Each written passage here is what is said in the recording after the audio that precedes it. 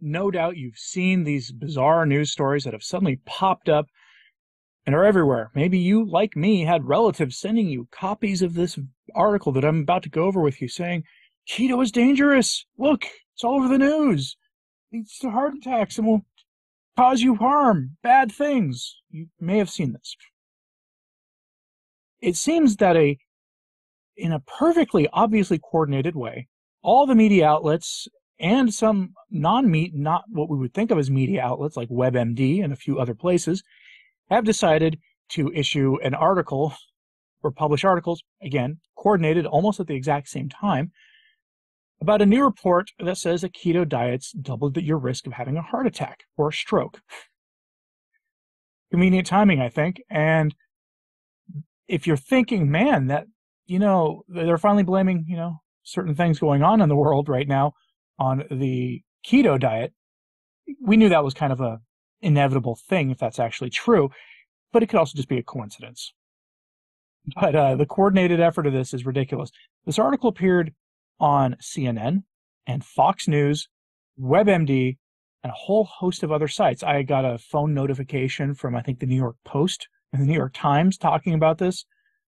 It's everywhere all at the same time, which means that this went out as some sort of brief, and we'll probably find that out here a little bit in some of the deeper details. But is this something you need to worry about? No, come on. This is not real. This is not real. This is just keto having the blame placed on it for things done by other people in associated industries. We'll call it associated to the wellness industry. Things probably going back to a couple years ago and things that were forced upon everybody at that time. Let's go over the WebMD version of this article, though, because while people will see Fox or CNN and immediately filter it through their own personal ideological lenses, whether they lean politically left, right, or center, WebMD has a lot of cachet for people for some reason. So, headline from WebMD: Keto diet doubles the risk of heart attack, stroke, study. Published on March 6th, a couple days ago.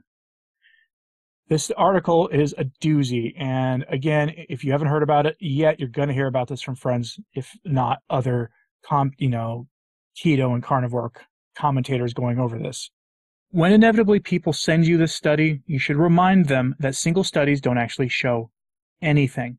The single studies show relationship between variables, and they collect data, and they present data to scientists and policymakers that should then be tested in future studies repeatedly until a pattern emerges that shows that the study was done validly and that there is really something there to the relationship.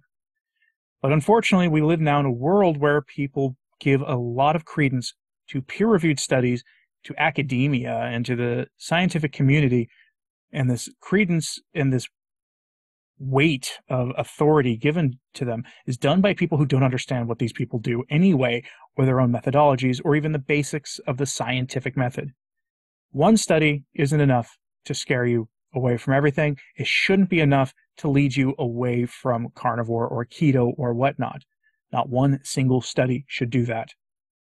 This is just a study that collected data based on a diet that's not even a keto diet anyway, and it's a single study based on pre-existing notions that have long since been debunked anyway, the dangers about cholesterol and the rest of it.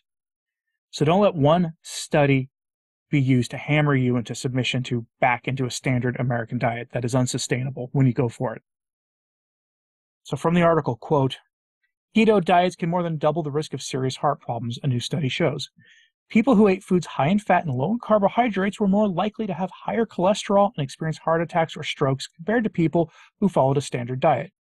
Keto diets were also associated with a double risk of needing procedures to open up clogged arteries. Our study found that regular consumption of a self-reported diet low in carbohydrates and high in fat was associated with increased levels of LDL cholesterol, or quote-unquote bad cholesterol, and a higher risk of heart disease. Researcher Lilia Latan, MD, PhD, says in a statement, "To our knowledge, our study is one of the first to examine the association between this type of dietary pattern and cardiovascular outcomes." Presented this week at the American College of Cardiology's annual meeting, the study evaluated health data for 305 people from the United Kingdom who were identified because they reported eating a keto-like diet during a 24-hour period at the beginning of the study. That group was compared with 1,220 people who were similar in age but who ate a standard diet. The study defined keto-like diets as having no more than 25% of daily calories from carbohydrates. Well, that's not a keto diet. And getting more than 45% of calories from fat. Most people in the study were women, 73%, tended to be overweight, and the average age was 54. Researchers then analyzed health outcomes for the people for nearly a 12-year period. End quote. You see the problem with this study. Okay, so these were people who were already in bad health and in that age range where heart attacks were likely. And they found this group of people was at a higher chance of having a heart attack than others. I could have told you that. Couple problems here. A keto diet does not have 25% of your calories from carbohydrates. A traditional ketogenic diet has 5% of your calories from carbohydrates. And if you want to call a carnivore diet a ketogenic diet, then you're getting from 5% down to 0 to 0.1%, counting the trace carbohydrates in eggs and cheese. And 45% of your calories from fat, you need to be at least above 50% probably. Otherwise, you're starting to not get the very basic benefits of a ketogenic diet, like fat adaptation, which enables fat burning. But this article, I mean, it does the most basic thing that we've seen many, many, many times. So don't worry about this, okay? It repeats the long debunked lie that cholesterol is bad. It's not the cholesterol that's bad. It's really like the Randall cycle, and it's these other factors that go into things. It's the effects of these processed foods that cause these problems for people. But it's not eating a high-fat, low-carbohydrate, ketogenic diet. So keto on, as they say. Don't let the study get you down. Don't let the study make you second-guess what you're doing. You are on a proper human diet if you're doing keto or carnivore. And for some reason, the powers that be just don't like that very much.